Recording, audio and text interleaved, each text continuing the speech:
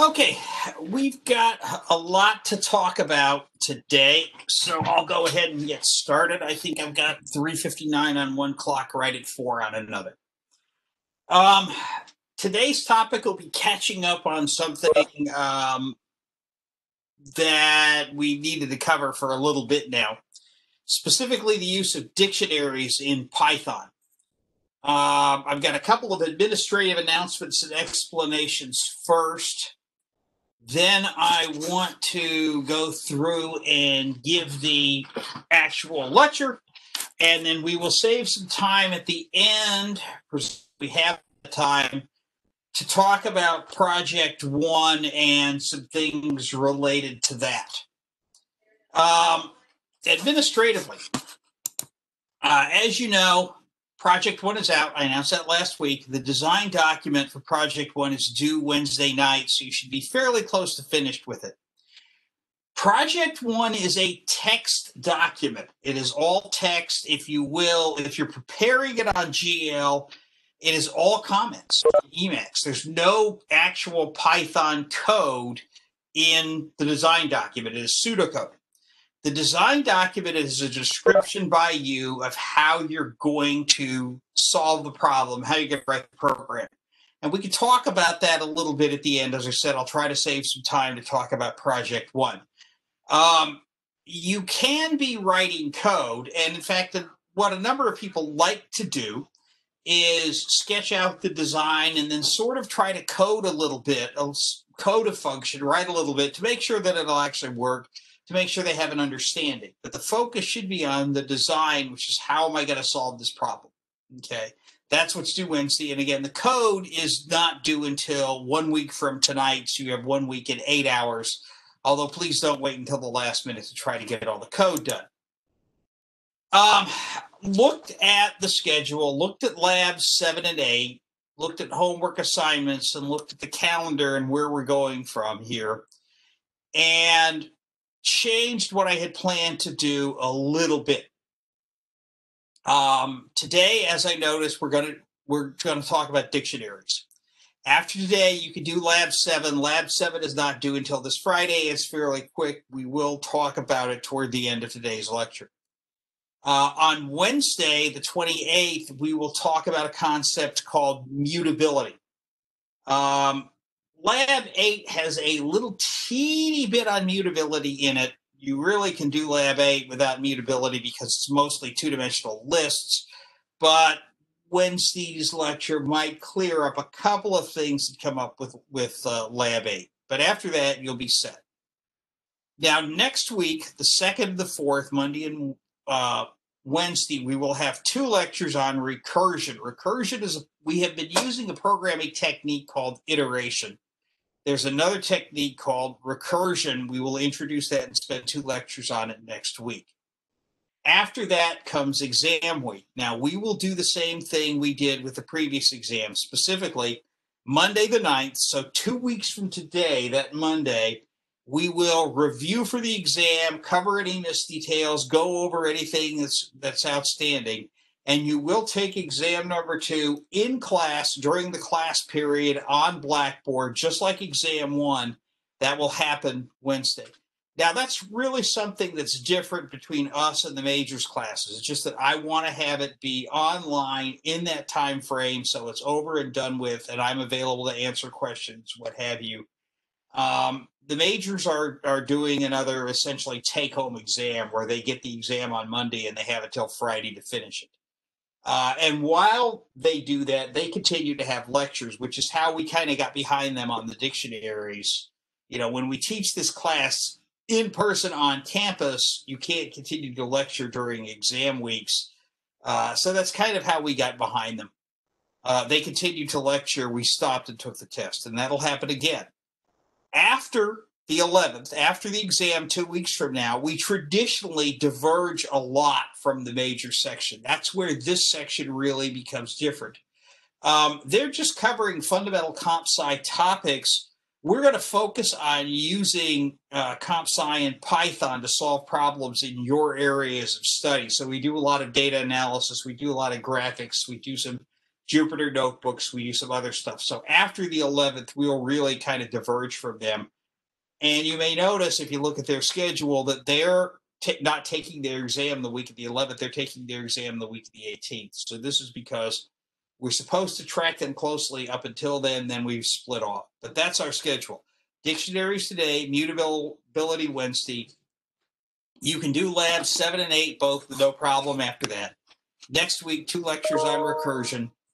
Then after that, the exam. And then after that, I'll tell you where we're going.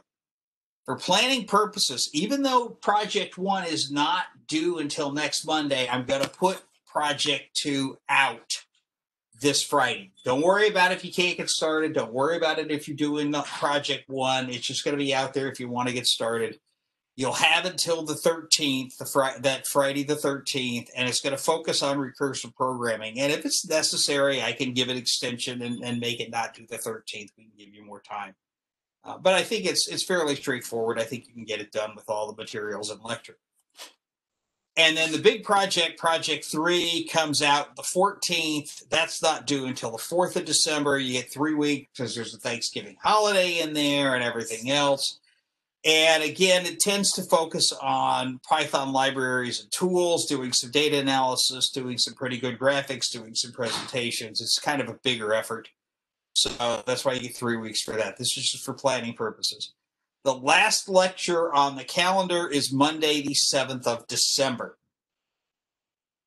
Tentatively, the final exam is scheduled for the class period, which is Monday, the 14th of December, 3:30 to 5:30. Again, it'll be online. So if you're going to have a conflict on that 14th of December, let me know as soon as possible. We can avoid it.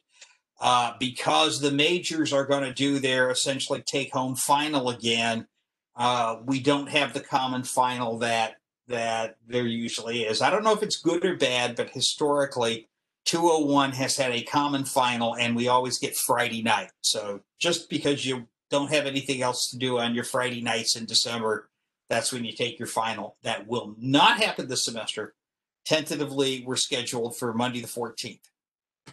That's where we're going administratively. So that's why I wanted to make sure everybody's on board with that. I put out an announcement on Blackboard to this effect, but to make sure everybody knows where we're going, that's what it looks like. Now, so administratively, that's where we are. That's the work. Let's get to talking about dictionaries. What is a dictionary? Well, if you want to find the definition of a dictionary, go to dictionary.com and look it up. And I copied and pasted this, fairly long dictionary. What is a definition? What is a dictionary? Oh, it's a book, optical disc, blah, blah, blah, blah, blah. The thing that becomes relevant in this definition is down here in the bottom where they talk about computers. A dictionary is a list of codes, terms, keys, etc., and their meanings used by a computer program or system. That is what we mean by a dictionary. That is what we're doing in Python. Okay, so in Python, the definition of dictionary that we care about is a list of codes, terms, keys, and their meanings used by a computer program or system. And it's not just meanings. Specifically, we are going to have a key, and we're going to have a set of values associated with that key. So a dictionary defines a relationship between keys and values. That's what the term dictionary means. In Python, a dictionary, or for short, it's a dict, D-I-C-T, and that uses curly braces. Okay, we use parentheses, you already know that. We use square brackets for list. We use curly braces for dictionaries. A dictionary has a set of keys, each key followed by a colon, and then after the colon comes the value associated with that key. You can have many, many key value pairs in the dictionary, and each pair is separated by a comma. So you have a key, colon, a value, comma, a key, colon, a value, comma, a key, colon, a value, and so on. All right, enough about theory and definitions. Let's talk about an example. Suppose I want to tell you about dogs. These are dogs that I have currently or have had in the past, okay? Let's go to PyCharm, where I loaded this and actually debugged the darn thing, so I know it works. I have a dictionary. The dictionary defines a set of dogs of mine. Now, the first key, the first dog, has the name Doug. What kind of dog is Doug? He's taking a nap over here to my left. Doug is a combination beagle and bulldog, according to my vet. I've had other people say he's different than that, but for now we're going to say the vet is right. Doug is a mixed beagle and bulldog. Now, my daughter has another dog, Lizzie, who was here this weekend because I was dog sitting. Lizzie is an Australian cattle dog, or a blue heeler, but we're going to call her an Australian cattle dog. When I was a kid, I had a Cocker Spaniel whose name was Penny because she was the color of a copper penny. So Penny was a Spaniel. The first dog my wife and I had after we got married was named Bonnie. Bonnie was a beagle.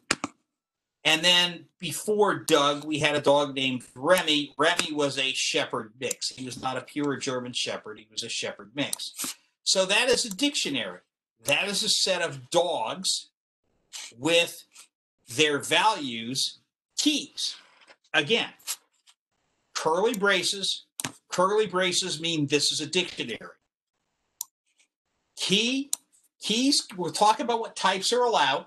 But for now, these are strings. These keys are strings that represent a dog name, followed by a colon, followed by some type that indicates what type the dog is. Now, since Doug is not a purebred, he's a mix. He gets the list, beagle and bulldog. Lizzie is an Australian cattle dog. Lizzie just gets a string, and so on. So let's go ahead and hit enter. So Python recognizes that this dictionary is defined, and we can see that, yep, it's taken it. Python's taken it. This is what dogs is. It's a dictionary. Now, we had these keys, so let's look at what are the keys in our dictionary. If you want to see what the keys in the dictionary are, just type dogs.keys with a parentheses. Dogs.keys parentheses will give me back the keys in the dictionary dogs. And it will tell me that the keys are this set of Doug, Lizzie, Penny, Bonnie, and Remy. These are my 5 keys.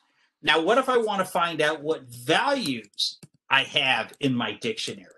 I simply say dogs.values. The values in my dictionary are the list of Beagle Bulldog, the string Australian cattle dog, the string Spaniel, the string Beagle, and the string Shepherd. So I have my dictionary defined this way by putting it in curly braces. Key, colon, value, comma, key, colon, value, comma, key, colon, value. And when I'm all done, Python says the keys in this dictionary are Doug, Lizzie, Penny, Bonnie, and Remy. And the values in this dictionary are the list, Beagle, and Bulldog. Then the strings, Australian cattle dog, Spaniel, Beagle, and Shepherd. Okay, let's go back to the slides. So this is an example. As I said, the keys are just those strings, and the values are the strings and lists that make this up. Okay, that is a dictionary. Why would I want to use this? Because I want to keep a list of all the dogs that I have in my family, have or have had. And I'm going to add to one in a minute. Now, rules for keys and values. Keys must be unique, and you'll learn this on Wednesday, immutable. Now, for now, don't worry about that word immutable. That's Wednesday's lecture. For now, keys in dictionaries can be ints, integers, floats, floating point numbers, booleans, or strings. That's the only types that can be keys in dictionaries right now: ints, floats, booleans, and strings. What does it mean to say that a key has to be unique? Well, a key can only appear once in a dictionary. It's illegal to list a key, for example, Doug, with 2 different values. Doug Beagle, Doug Bulldog is not permitted, so that's why we put those 2 values in the list, and Doug gets those 2 values. Okay. Keys have to be unique. You cannot have two different definitions for the same term. Values can be anything. There are no practical restrictions. In our dog definition, the value of Doug is the list Beagle and Bulldog because he's both. So values can be anything. They do not have to be unique, right? Beagle is a part of Doug, but Beagle is also Bonnie. That's fine. Doesn't matter. We can have two different Beagles. And in fact, over my life, I've had about 7 or 8 of them. Okay. There are no restrictions on values. They don't have to be unique. They don't have to only be this set of types, ints, floats, boolean strings. They can be anything. Okay. Yes, you can even make nested dictionaries. A value in a dictionary can be another dictionary. This is sort of like a two-dimensional list, a list of lists, okay? A 2D list, a list of lists. A value in a dictionary can be a dictionary. It's sort of a 2D dictionary. We don't use the term 2D dictionary. We just say nested dictionaries. That's okay. And again, values can be repeated. I used to have 2 Beagles when I was a teenager, Baron and Cleo. I created a dictionary like Old Dogs. Baron is a Beagle. Cleo is a Beagle. Not a problem that we have repeated the value Beagle. That's okay. So for now, keys have to be unique. They have to be either ints, floats, booleans, or strings. Values can be anything. Those are rules. How do you create a dictionary? Well, we've already looked at one example. Okay, now let's look at another one. Let's suppose I'm creating a dictionary with the governors of the states. Okay, I can do this one of 2 ways. I can create an empty dictionary. Governors equals curly braces. What that means is I have defined an empty dictionary. Now, this is a dictionary that I'm going to use to keep track of who the governor of the current states are. How do I add one? In the code I've given you an example of defining it with the values already there. Let's go ahead and add one. The governor of Maryland. So I'm going to add a value to my dictionary. Dot.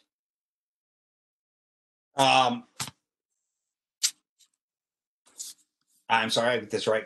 Governors of Maryland, the string, equals Hogan. The governor of Maryland is a man named Larry Hogan.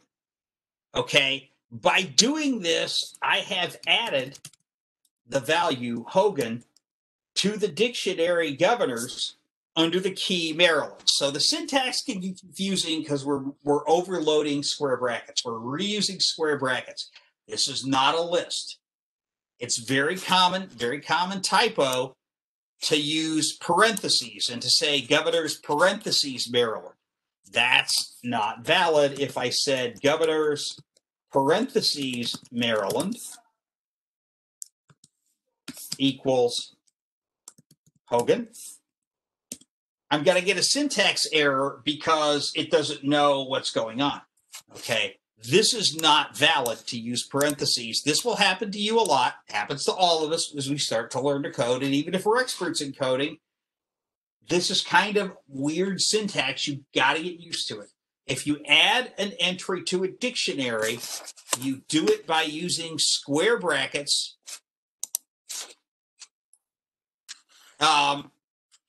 Yes, by the way, Doug is named Doug because my daughter loved the movie Up, if you've seen that. If you see the movie Up, Doug is the dog. My daughter loved that. Therefore, he's Doug. Okay. So, anyway, square brackets. So now we've added the governor of Maryland is Larry Hogan. Well, the governor of Virginia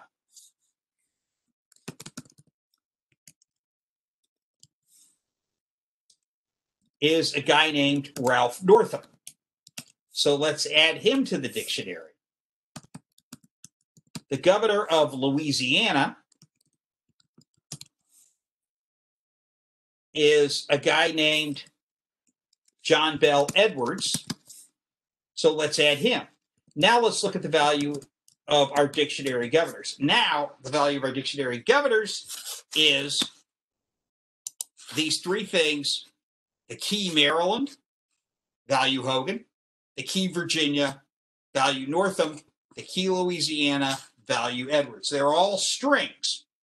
That's fine. This is a simple dictionary. It's all strings. If I wanted to add the governor of New York,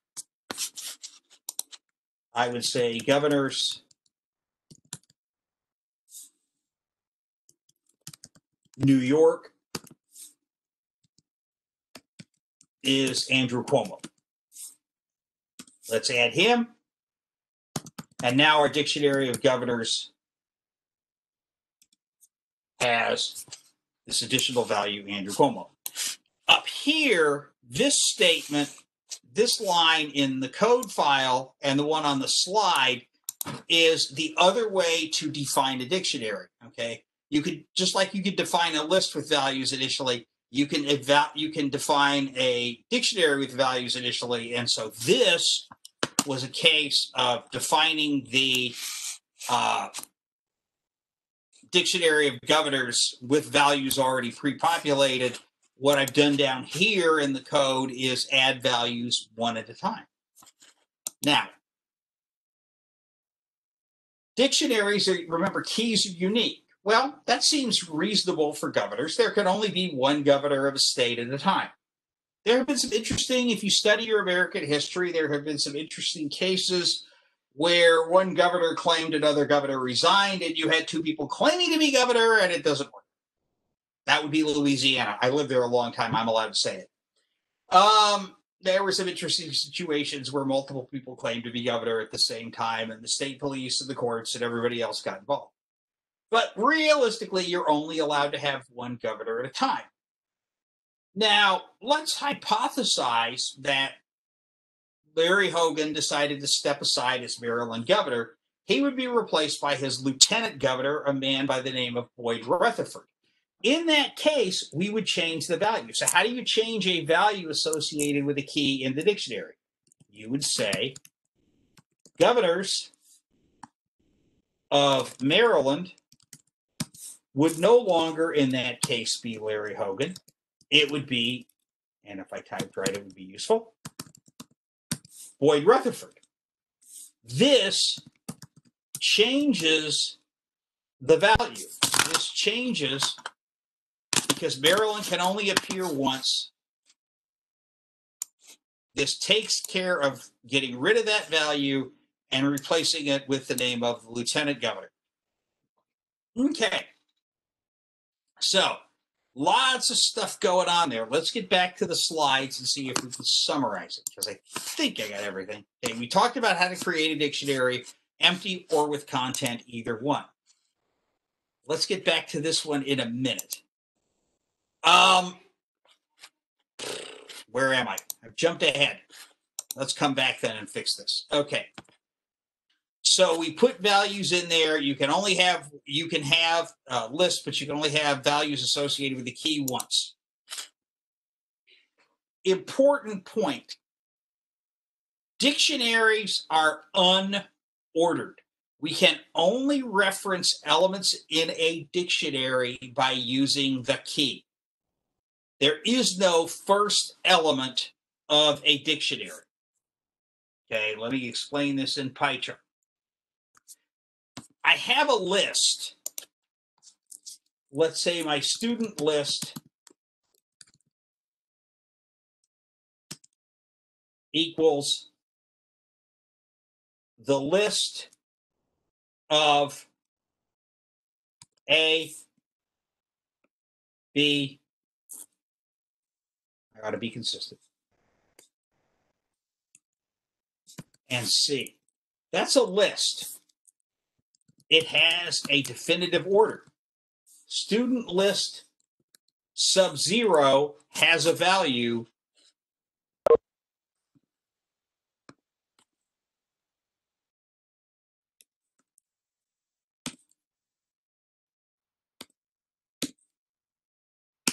Student list sub 0 is A.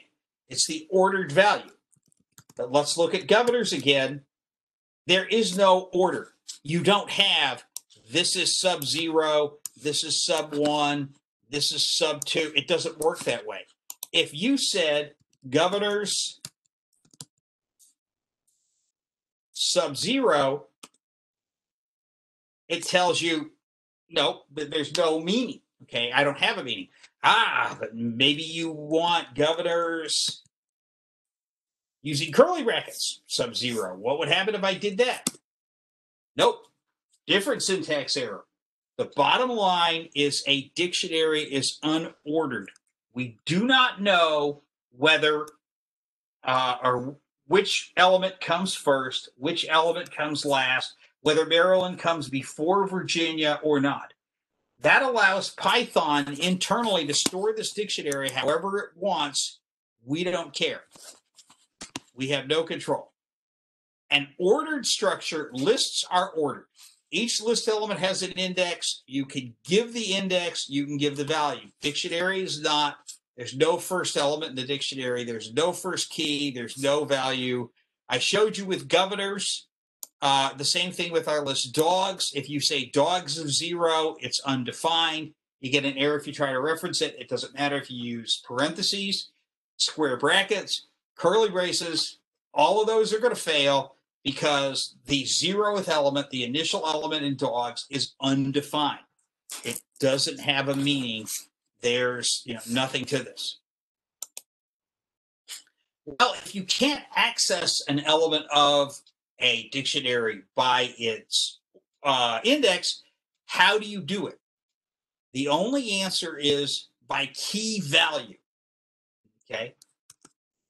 So just like when we look in the physical dictionary book, I go to Merriam-Webster's dictionary or the Oxford English Dictionary or whatever I happen to have on my shelf. I think I have my wife's Oxford English Dictionary back there. What I do is I look in the dictionary for the key. I look for, the word I'm going to find the definition of. I look for the word I'm going to find the value of. I can look for the key. Okay, let's go back to my dogs list. Okay, dogs of Doug. And I have to have strings there, quotes there because it's a string. Dogs of Doug is the list Beagle Bulldog. Dogs of Lizzie is an Australian cattle dog. I input the key, I get a value. You use the square brackets to indicate that this is, I'm looking for the key. You cannot look for value. If I said, I want to find the name of the dog who is a spaniel. Here's a value. Give me the key that matches the spaniel. The answer is there is none. You cannot search a dictionary in Python by value. You cannot look up a value, a dictionary entry in Python by looking for something with the right value. You have to know the key. This sort of makes sense. Pardon me. If we go back to the paper dictionary, the book, right? You cannot look up a domestic quadruped of the genus Canis, right? You don't start that way and say, what word has that definition? You'd never find it. The dictionary, the paper dictionary is not structured that way. That's part of the definition of a dog, by the way. Okay, it's domestic quadruped, four-legged beast that's domesticated. That's part of the Canis, the wolf genus, and you go down from there.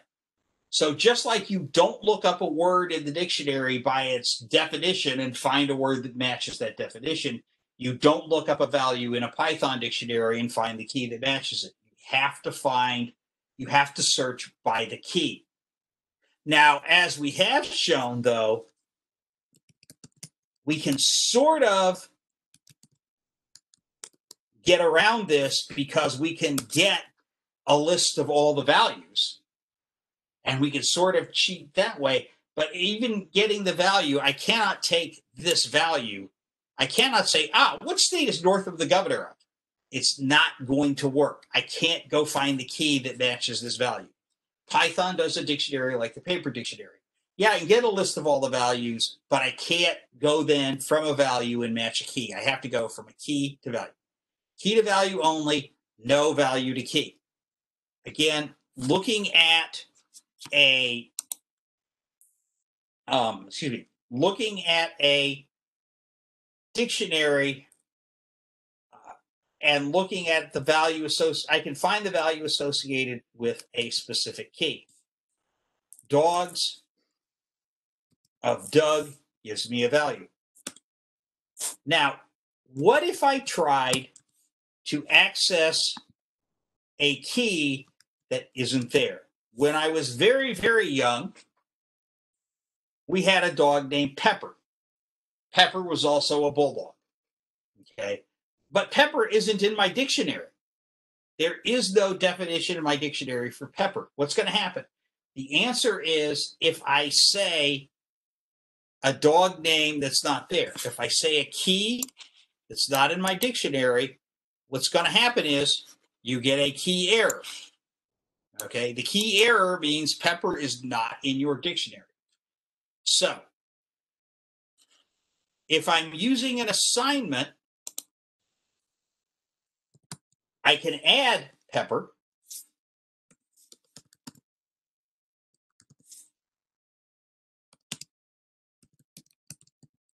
That's okay. But if I reference a dog who's not there, a key that's not there, that's an error. So going back to that slide, what if a key is not present? Dogs of Pepper. Pepper's not there. That gives you an error. Okay. Now, Python, in addition to just stating something, Python gives you a few methods to access dictionaries that we're going to look at. And this is all the Lab 7 stuff. Okay. You want something that's more resilient to errors. You may not know if the entry's in the dictionary or not when you write your code. And so you can use a method called get. Okay. Let's go back to PyCharm. Well, I've since put Pepper in my dictionary. So I'm going to have to go to another dog, the one I mentioned, Baron, the beagle. Let's look for the Baron. You can never name a beagle Snoopy, by the way. And so since you can't name your beagle Snoopy, you name him the Red Baron, or Baron for short. This is how the dog got his name. My family's weird. I'm a geek. I teach computer science. It's the way it goes. Dogs of Baron is an error because Baron doesn't exist. I haven't put him in my dictionary. It's too long ago. Well, I can say dogs.get Baron. Now remember, these are strings, so they're case sensitive, case matters. I have to match. If I want to make this code more resilient, I would be using uppers and lowers and things like that. But for now, everything's going to be lowercase for the most part. I'll just have to match exactly and remember when I type my string. So dogs.get of Baron, well, it returns 0.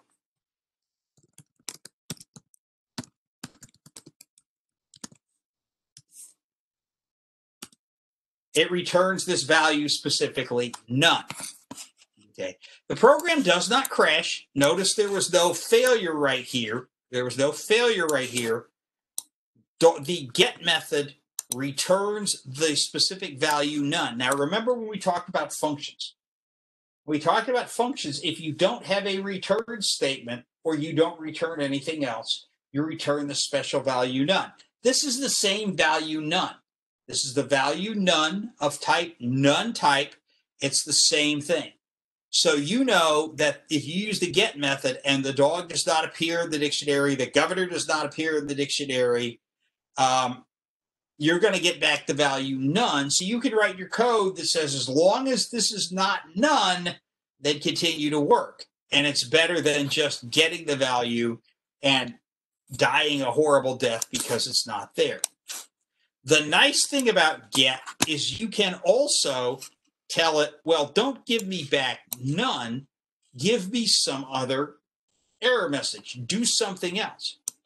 A lot of programming languages, things, if they fail, return -1.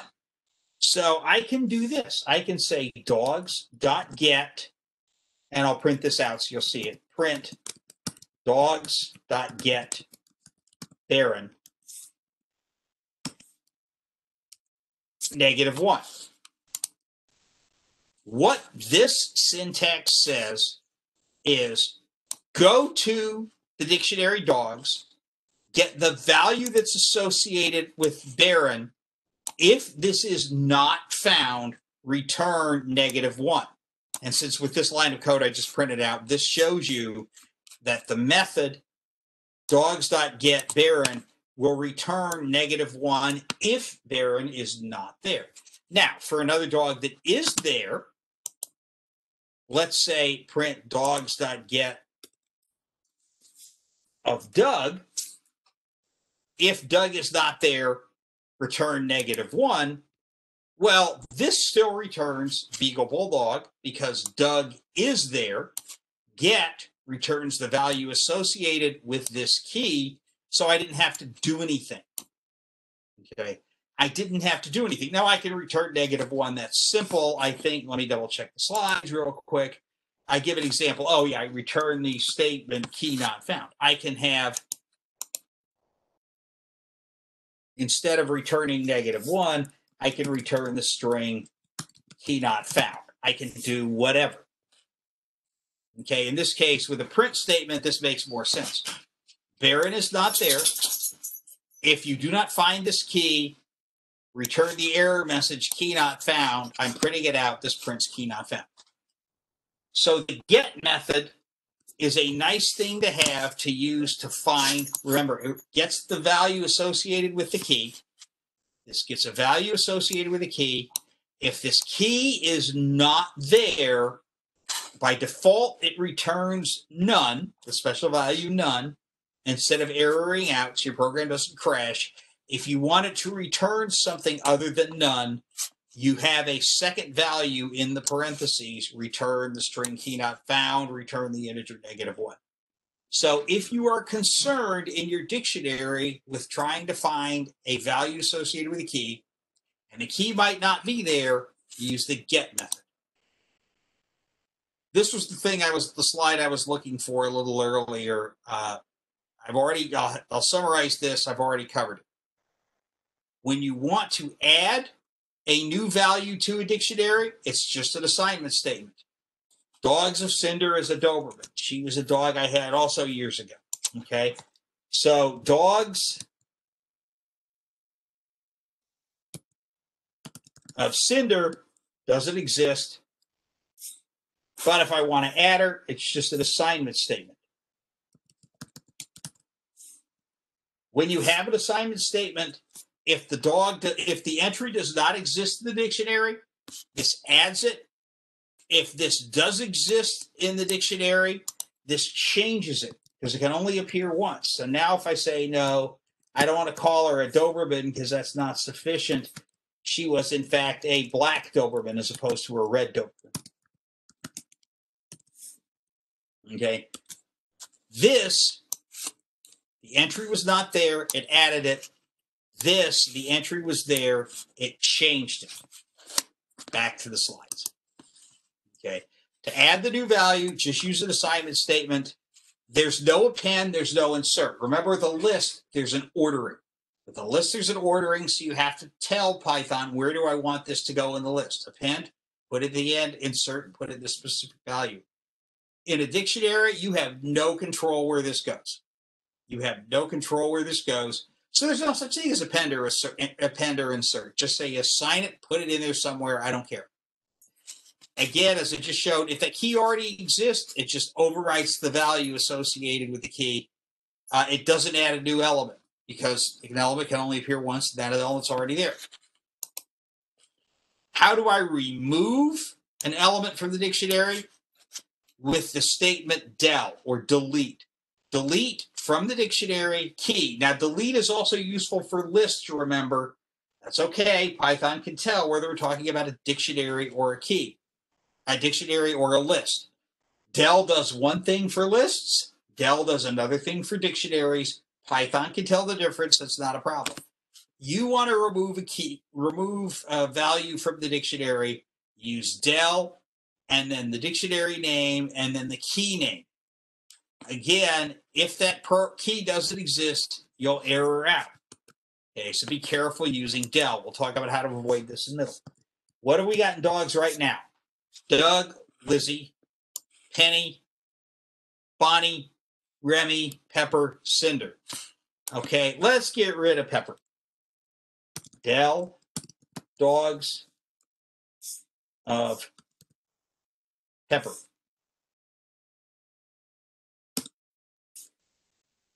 Cool. Check the value of the dictionary dogs. Pepper's gone. Everybody else is still there.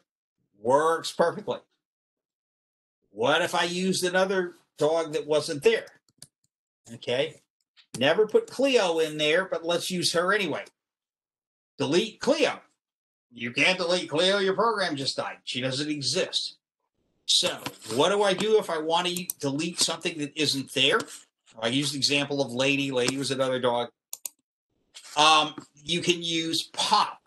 So the equivalent to pop is the equivalent to get for adding or for getting value is pop for removing. Pop causes an error if lady is not a key in the dictionary, but you can say what happens.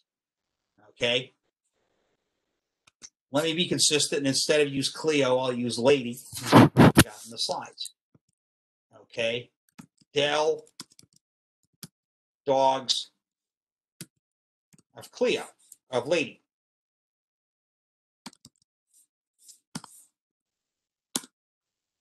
Error, program died, lady doesn't exist. Okay. Dogs dot pop. It's a parentheses, not a square brackets, of lady. Okay, not so great, but lady doesn't exist. There's still error, but I can fix that. I can say dogs dot pop of lady, and if lady is not there, return this special value none, which is of none type. Okay, so if I print dogs dot pop of lady none, it prints out none. Okay, it prints out the special value none of type none type. This causes the program not to fail. Your program doesn't die when you use pop. It's more robust. It's more resilient. So as I say in the slide, a more resilient way to delete is the pop method. You can say, don't die if this dog isn't in the dictionary. If this key is not there, do this instead. Return none, return -1, do something else. So pop and get are useful because they stop your program from dying. There's a related method called pop item. This is not something you'll probably ever use in programming. You might, if you will, be adventurous, what have you. There was a change in Python 3.7. In Python 3.7, pop item removes the most recent item inserted into the dictionary. The most recent item comes out in pop item, which sort of cheats because it sort of introduces a time-based ordering into the dictionary, but that's kind of okay. What pop item did in previous versions, so when I taught this course in fall of 2019, we weren't using 3.7, we were using 3.5. Pop item removed a random item from the dictionary. Literally did it. We removed a random item from the dictionary. And I always wondered, who on earth wants to write code that removes random data from your data set or removes random elements from dictionaries? That's bizarre. And apparently the powers that be at Python finally agreed with me and they got rid of it in 3.7. So pop item removes the last item from the dictionary. You probably won't be using that in your code. But if you ever run across it, that's what it does. And if you find those people who are still wedded to using Python 2.7 from about 6 years ago, they'll tell you it removes a random element. It doesn't anymore. Major differences. Good test question. What's the difference between a dictionary and a list? Two closely related things. A list establishes a binding between a value and a location. A list is ordered. It establishes a binding between a value and its location. List sub 0 is New York. List sub 1 is California. List sub 2 is Maryland, etc., etc. A dictionary, on the other hand, establishes a binding between the key and a value. There is no ordering. There is no location. Okay, governors of Maryland equals Hogan, but whether governors of Maryland comes before or after governors of Virginia, we do not know, and we do not care. A list is ordered, a dictionary is unordered, and because of that, the list establishes a binding between the value and the location. The dictionary, it's a binding between a key and a value. Checking time real quick. Looks like I'm still doing okay. All right, so what? When do you use a dictionary? Well, you don't care about ordering, and you want to have unique keys, and they map to values. Okay, the dog's example, a set of dog names, set of whatever. You could use lists. You could have a list of dog names with their breeds, but it would be very awkward to program that using lists. I mean, it can be done, but you could be very awkward to program, two-dimensional or three-dimensional lists to map all of these dog names to their breeds. It's much, much easier to map the dog name to the dog breed using dictionary. Key is name, breed is value. It's just easier to do it. Let's look at another example. This is from a homework problem that I gave fall of 2019. One of the homework problems is you have a recipe, and we're going to have the user walk through and make sure he or she has enough of each ingredient to make chocolate chip cookies. You want to make chocolate chip cookies, you got to have the right amount of the right ingredients. We're going to write a program that checks all your ingredients, all your stock on hand, and if you don't have enough of the right thing, it's going to tell you got to go to the store. I went and got a recipe for chocolate chip cookies from altonbrown.com. If you haven't seen Alton Brown, he's a geek chef.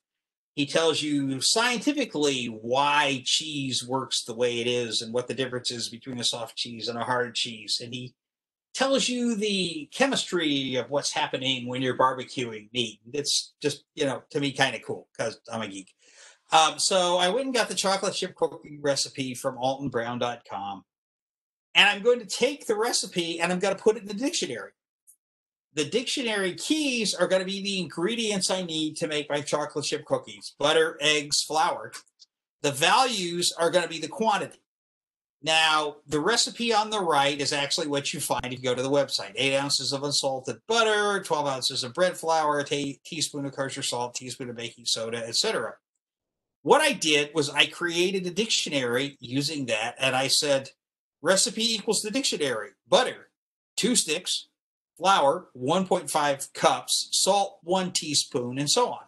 I took this recipe that I got off a website, and I made a Python dictionary out of it. Now, it gets kind of ugly, right, to keep 2 sticks, 1.5 flours, 8 ounces, by the way, of butter is 2 sticks, 1.5 cups of flour, 1 teaspoon of salt, and what have you. So I just left out the units, figuring I probably know them. So here is a simpler version of the dictionary with my recipe. My recipe is this dictionary right here.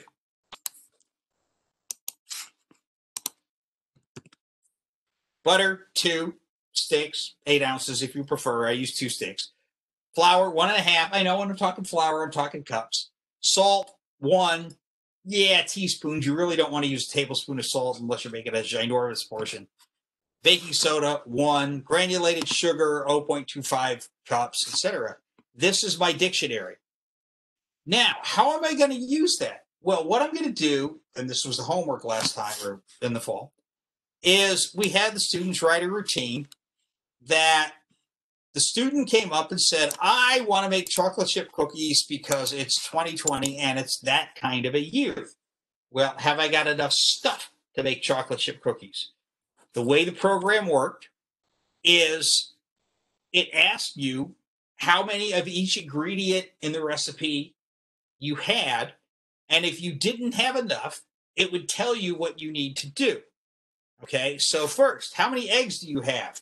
I am out of eggs. I have no eggs whatsoever. Uh-oh, add a dozen eggs to my grocery list. How many ounces of chocolate chips do you have? 4. 4 ounces of chocolate chips is not enough. Get a bag of chocolate chips at the store. And this is the only part of that code I imported, but we had the students had to write the code that walked all the way through the recipe and checked every ingredient and made sure you had enough on hand. If you had enough. How many eggs do you have? 12. Nothing to do. You got 12 eggs. How many ounces of chocolate chips do you have? 16. I have a pound. There's nothing to do, right? This was what the program did. The way it did it is by looking at the dictionary. The dictionary had the values, the quantities of how much you need, and it found the value and decided whether you had enough. And if it didn't have enough, it added a dozen eggs to your grocery list, or it actually wrote the list for you eventually. This was the simplified version. Right? So here's the case where I used the dictionary to hold the elements, the ingredients I needed in a recipe of chocolate chip cookies, and I could use it in a nice program for the user to say, have you got enough? If you don't have enough, do something like print out or go to the store or what have you. That's the simple case. Here's the code that I used in that program. Now, one more topic, just because I need to cover it because you're going to have to use it. Zip and the constructor method dig.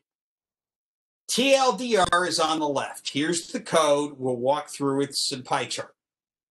The longer story, let's go to PyCharm and work with it. I have 2 lists, A and B. A is the list 1, 2, 3. B is the list 4, 5, 6. Cool, no big deal. A's a list, B's a list. Now, if I want to create something from these 2 lists, I have the built-in function zip. The way zip works is it takes the elements in order. It will take the first element of A and then append the first element in B, and then go back and take the next element in A and the next element in B, and it will keep going until it has exhausted all the elements. Now, in this case, A and B are the same length. If they're not the same length, it will keep going until it's exhausted all the elements in the shorter list, and then everything else in the longer list just gets added in order. There's nothing else to zip over. So conceptually, you can think of a zipper zipping up and the teeth coming into the zipper in order and just all zipping together in a row, one after another. Okay. The problem with zip is it doesn't produce a useful value. Let me see. C is the result of zipping A and B. I would hope C is the list A and B, the list 1, 4, 2, 5, 3, 6. But in fact, when I ask Python what C is, I get a completely and totally useless response. Zip produces an internal value, a zip object, which is not usable by humans. It's only usable by Python internally. So zip by itself produces nothing I as a human can use. But I have a constructor, dict, D-I-C-T. Dict says take whatever is in here and make a dictionary out of. As long as it's the right type, it will work. Okay? So I can say, take whatever's in C, which is this internal zip object, and I can make a dictionary out of it. Now, when I look at D, I have a valid Python dictionary that I as a human can understand. So the combination of zip and dict together can turn two lists into a dictionary. And if I want to say all in one statement, D, let's go with E equals dict of zip of the list 1, 2, 3, and the list 4, 5, 6, do in one statement what I did in 4, that will actually work as well. Okay, so this is just a way of doing this all in one statement instead of a bunch. It all works. The bottom line on all this is zip and dict, the zip function and the dict constructor together can let you build the dictionary out of two lists. You can't do anything with either one by itself, but you can create it. You can create a dictionary. Now, I want to do a real quick run through on Lab 7 just to make sure, since now you'll be able to do it. Lab 7 is just manipulating dictionaries like we've done in this lecture. Okay, the text of the lab is a review of dictionaries, talks about keys and values. In this example, there's strings. Iterating, you can actually use a for loop. Remember, I showed you very early on that if you want to get all the list of keys, you just use dot keys. So dogs.keys. No, I use dog rather than dogs. Dogs.keys, I have this thing. So I can say for key in dogs.keys,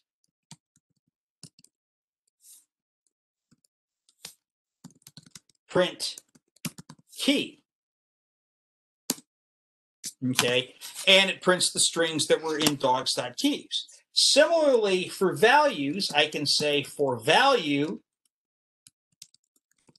in dogs.values, print value. And when I do this, it prints out all the values I had. So in Lab 7, we're just 1B just tells you, this is the same thing, how to go through it. 1C, inserting a new value, that's with an assignment statement, just like we talked about. 1D, what kinds of things can be values? Anything. Don't worry again about keys have to be immutable. We'll explain that on Wednesday. For now, what that means is keys can be ints, floats, strings, or booleans. That's all they can be. Values can be anything. Values can be a dictionary. Values can be a list. Values can be whatever. Okay, and there's some examples in the assignment about what to do, or in the lab about what to do if indeed a value is a dictionary. You can walk through that. It's pretty straightforward. In, this is what we just showed. Okay, for keys in, you can use in to see if it's in keys. You could use in to see if it's in values. You could use the in keyword to see if there's if the value is there. The del keyword, we talked about how to get rid of it, but what happens in the event of an error of a key not being there. Dict.keys and dict.values we just talked about. Now, the Lab 7 exercise, you'll be working with some code, and you just use a dictionary and go through. Each person is an entry in the dictionary. The favorite numbers are the values, and they are represented as a list. So the key is the person. Specifically, the key is a string without spaces. Okay, and the names are the names are the keys. The values are going to be their favorite numbers. You're going to have to split what you get from the file. Okay. Pass in the person number and the favorites dictionary and make sure that the value's in the dictionary and go through. Starter code is here. It's pretty straightforward. Should not take you more than half hour, 45 minutes, assuming no problems getting the starter code. You should still be able to get the starter code. And then realistically, it's straightforward. You just use the things we've talked about in this class. Get, del, pop, and then accessing the values. So lab 7 at this point should be straightforward. I did, by the way, look at lab 8. Lab 8 is working with 2D lists, which we talked about last week. You should not have a problem with that. I'm sorry, just going to put the time in. That's the issue. So you should be able to handle all of that. We're caught up. You do need, more on mutability and immutability and everything else, which we'll talk about on Wednesday. I did want to show an example of how you could use dictionaries to do Project 1. Please do not use dictionaries for Project 1. They are not required. If you get all gung-ho, you could do it, but please don't. Okay, if you looked at the data files for Project 1, they look at things like this. This is fall 2021.txt. The first line is useless. It tells you it's the fall 2021 class. The second line is useless. It tells you what the fields are. The student name, student ID, project 1 grade, project 2 grade, etc. Now, because I stored these as text, as plain text, the fields do not line up with the headings. That doesn't matter. Don't get wrapped up over the fact that the fields don't match with the headings. This started life as an Excel spreadsheet. It then became a Google sheet, and it then became a plain text table. Things do not line up. The student name is Werner Heisenberg. Werner's student ID is LF1769. Werner's project 1 grade is 55. His project 2 grade is 53. His project 3 grade is 64. His test 1 grade is 65. His test 2 grade is 101. And his test 3 grade is out of 200 points, is 191. So the fields go in order. Last name, comma, space, first name, space, student ID, space, 55, space, 53, 64, 65, etc. Okay. So this is going to be read in that area. You're going to read in the line, and you're going to have to split it. When you split it, this is what you get. This is what the data files look like, and there are 4 of them for Project 1. Now, getting back to today's coding, I'm going to open that file, fall2021.txt. I made sure it's in the same directory that I'm working on, so I don't have to give the full path name. It's in my Python path. I'm good. I'm going to open it for reading. It would default to reading if I didn't say, but I said it explicitly. And I'm going to call it F. F is going to be the file name, the variable by which I refer to this file. Now, in Project 1, and we talked about this previously, I'm going to use read line to get rid of that useless line. This first read line gets rid of this. The second read line gets rid of that. These are lines that I don't need. So I have 2 read line statements that I am going to use to get rid of those 2 lines. You should have something similar in Project 1. Now, here's the difference. I can't give you the answer to Project 1. In Project 1, just as I showed last week, then you will use the f.read statement. You will use the f.read statement in Project 1 to read the whole file as a single string, and you have to split it. I'm going to just read one line. I'm going to read the Werner Heisenberg line. How you do this for the whole file, it's fairly straightforward. If you have questions, we'll get to it. But I'm going to read in one line. So this is going to read in the line, Werner Heisenberg, okay? And then I'm going to split it. So let's do that part of the code. Open the file for reading. read and throw away this useless line, read and throw away this useless line. Read one line, read the Werner Heisenberg line, and then split it on the blank spaces. Okay?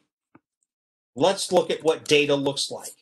Data now is a list. Remember, split returns a list and split of the blank spaces. The first value is the last name, Heisenberg, and the comma comes with it. We can get rid of the comma if we want to, or we can just leave it in for now. The next field is the first name. The next field is the student ID. And then I have these strings, remember, because everything's a string, that are your project 1 score, project 2 score, project 3 score, test 1 score, test 2 score, test 3 score. Okay, that's what I've done so far. Now I'm going to build a dictionary with this. The way I'm going to do that is I'm going to have name. I want name. I'm going to combine, I want name field because I may have two people with the same name. I may have Pierre Curie and Marie Curie. So I want to make sure I can distinguish somebody of these Nobel winners. So I'm going to combine these two fields, the last name and the first name, to get a single field that I'm going to call the name. Okay. And so now name is Heisenberg, comma, Werner. There's no blank spaces. I don't care. That's fine.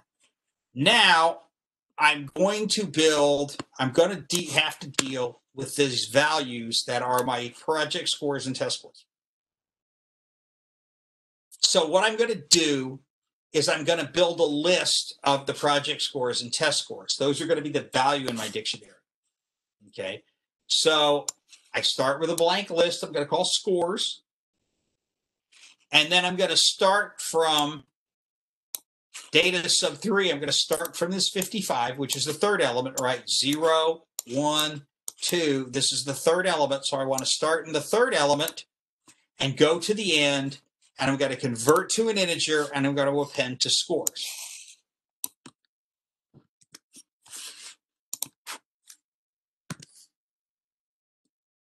Okay. Skipped one. Sorry. Skipped a line.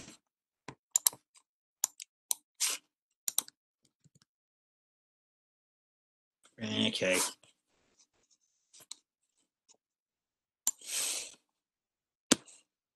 Let's go back up here.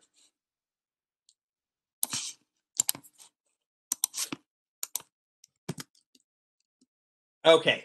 Now, if I look at scores, it's the list with the integer values of the results. My test scores, my program scores. Now I can deal with it. Okay. Now all I have to do is create a dictionary. I'm going to build a dictionary. The name is my key. The scores, project scores and test scores, are going to be my value. And the way I do that is I initialize a blank dictionary, just like I did earlier in the lecture with governors, just like I did with governors. You're going to do this with the data dictionary.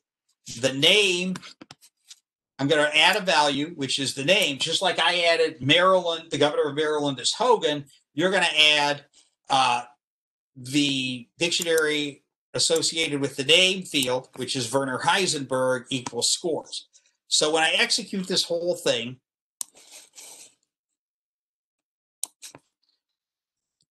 I come down here and I want to avoid unfortunate indents. Now I see what my data dictionary is, and it's the dictionary where the key, Werner Heisenberg, has the values of these scores, and I can work to them. That's one line in the dictionary. If I wanted to do that with the entire data file, all I would do is take this whole thing and put it in a for loop and read in a line at a time and add it to the dictionary. And when I do that, I would have my entire data file in a dictionary, and I could then work at it with this list. Now, the specific assignment in Project 1 is to do this with two-dimensional lists, not dictionaries, so please do not actually do this, but I could have. I don't think it's easier. I assigned you to do this with the 2D list because I don't think doing it with a dictionary is significantly easier. But you could do it if you really wanted to play around. But for the assignment, you have to use a 2D list. I just wanted to illustrate the fact that I said in the slides that you could use dictionaries to do Project 1. that being said, that's all I wanted to talk about dictionaries now. I've got 6 minutes left. So let's go to project 1. I want to talk about that. I want to specifically address the design because that's what you have to submit by Wednesday. The design is worth 10 points out of your 100. Out of the 100, this document's worth 10 points. You're going to create this file. You can copy. This is the file I've given you as a starter. You can start from here, copy this off the GitHub, and work on it. If you want to get it up to GL, use SCP, secure copy, put it on there. Okay. Quotes. This whole thing is text, right? There's no code here. This whole file's got to be text. It's going to be quotes. So you'll see it. File, whatever you want to call it, design1.py, design1.pdf, design whatever your file is called. Your name, fall 2020, your lab section, your email. Description of what this file is, what the program does. This description is what the program does. You could pretty much use this. Okay. Now I give you, as an example, the definition of the function called mean. Mean computes the arithmetic mean of a set of numeric values. Its parameter, its input values, is a list of integers or floats that we're going to calculate the mean of. And it's going to return a float that is the mean of the list of elements. Okay, so you've told me that there is a return. You've told me what type this return is, and you've given me a quick description of it. Okay, that's sufficient for that function. Now, I told you have to have a function called median. Okay, median has a param values. It's a list of integers or floats that we're finding the medians of. It's actually integers. But the function will certainly work with floats. There's no reason median has to only work with integers. It will work for floats. It's going to return, and we're going to call it a float that's a median of the list. Okay. Now, you have to add to this the other functions. And remember in the assignment, I gave you a number of other functions you have to use. So you have to put descriptions like I have for mean and like I have for median. You have to put descriptions of the other functions you're going to use. You must include descriptions of the other functions I gave you, and then you will add any functions you want to add. The last part of the design document is an outline of what your main program, an outline of what your main program will look like. Your main program will read in a file. It will break the file into rows. It will break the file comes in as a string. It'll break that into rows. It'll break each name into components. It'll start by calling the function, it'll call this function to do this. It'll call this function to do that. Your main program has some logic in it that you need to describe. Again, this is all comments. There is no code in this at all. You will submit this and the TAs will try to give you a fairly quick turnaround and let you know whether you got something you're missing. All text, describe what you're doing. You can, it is perfectly acceptable to try to, when you sketch out the design of a function or your main program, it is acceptable to write code. It is acceptable to separately write code and make sure that you're going to be able to do what's in your design. From a computer science standpoint, we want to avoid what's called a pure waterfall method. Waterfall development is an analogy to the physical waterfall where water goes down, and once the water goes over Niagara Falls, it ain't coming back up. One way only. Okay. We don't want you to only write the design and then never write code. And then once you start writing code, you can never go change the design. We want you to think about the design. This is what I'm going to try to do. And now I'm going to write some code, and maybe, my thought process wasn't correct, right? I thought I could do something, but maybe I found an easier way to do it. Maybe the first way wasn't going to work. Maybe there's something else I need. Maybe I want to add a new function. Maybe this is easier. Maybe something else. So as you write your design, do a little bit of coding to test it out. Now, obviously, don't write all the code. but do enough coding to convince yourself that, yeah, I can pull this off. I know how to write this function. This is the best way to do this, and I'm going to go. General guideline, keep as little in the main program as possible. The main program should be pretty much call a function, call a function, call a function, call a function, print results, we're done. Or maybe even not even print results. The main program is call a function, call a function, call a function, call a function, end. Okay. Don't put a lot of logic in the main program. Call a function. Be done. So when we say we want the design document by Wednesday night at midnight, 2 days plus 8 hours, 2 days plus 7 hours now, 55 hours, a lot of time. Just put in these text descriptions. It's just text. It's just words. It's pseudocode. But be thinking about the code that implements it. As you go through, then you write the code for each function. You test this out. Somebody asked me how long this should be. Well, the design document came out. My design document came out to be about 2.5 pages because I have a lot of blank spaces in there, right? A lot of blank lines. It's about 2.5 pages long. It's not that bad. It's just short descriptions. You see the description I wrote for median. You see the description I wrote for mean. Write about that same description for the other functions. Maybe a little more if you feel you need to. That's all. Nothing more. How long is this program going to be in terms of lines of code? Not counting comments. It'll depend on exactly how you choose to do it. But it really shouldn't be more than a couple hundred lines. You know, if you're writing more than 200 lines of code, you're probably overthinking this. The core code for this is not very long. I've seen people solve this and do this in 100 lines of code. It's just not that long. It forces you to think about it and structure and say, I need a function. I'm going to write it, call it, return. I need another function. Write it, call it, return. I need another function. Write it, call it, return. In terms of the data, it's being able to take this data file, read it in, right? I've got a read line statement that throws this away. I've got a read line statement that throws this away. Now I've got a read statement that takes everything else here and reads it as a single string. Now all I have to do is break it up. If I split on new lines, I read in my file, there's a new line at the end of every line. If I split on new lines, I now have rows. Okay? Once I have rows, now I can deal with each row. I can split it on blank spaces, and now I've got last name, first name, student ID, et cetera, et cetera, et cetera. Still have to convert all. These comes in as strings. Okay, there's nothing I can do. Anything you read from a file comes in as a string. Got to do that, so you got to convert it to integers.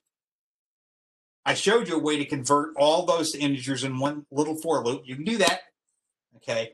And then it's a matter of doing your calculations, calling the mean function to calculate the mean, calling the median function to calculate the median, and so on and so on. It's fairly straightforward. We throw this at you as a hard problem in terms of bigger than you've done before to get you thinking about writing more complex programs, but it's fairly straightforward if you take it a piece at a time. So we've talked about dictionaries. You can do Lab 7. You should be able to do Lab 8 straightforward. We've already talked about 2D lists, but we will talk about mutability on Wednesday in case there's any issues there. Project 1. You know what to do for your design document. It's just a text document that says, this is what I'm going to do. Project 1, you should be able to get a really good start on it. You should be able to read in those files, break them up, and get the values. Okay, because the work is coming fairly fast. There's another project coming right after this one's done. So don't wait for don't wait, forever for it. This is what you got.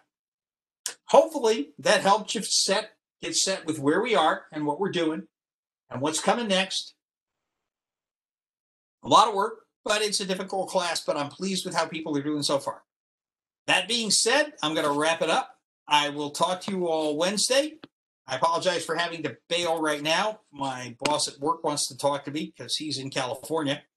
I will be available later on this evening. If somebody wants to get in touch with me, I will be available to get in touch. And between now and Wednesday, anytime, I'll try to help out, office hours, et cetera, et cetera. Other than that, I'll talk to you Wednesday.